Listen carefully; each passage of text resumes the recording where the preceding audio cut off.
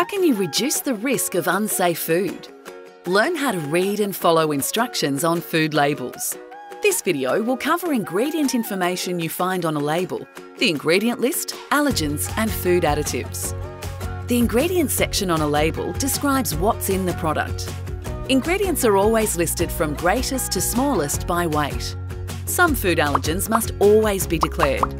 The list includes milk, soy, gluten, sesame, sulfites, egg, fish, peanut and lupin. Most nuts must also be declared, including almond, Brazil nut, cashew, hazelnut, macadamia, pecan, pine nut and walnut. And don't forget about pistachio. Did you know that grains such as barley, oats, wheat and rye must also be declared? The list doesn't end there. Crustacean, such as prawn, crab and lobster, and mollusks, such as octopus, oyster and scallop, are allergens that must be on a food label. Following food label laws, these allergens must be presented on the label in a specific way.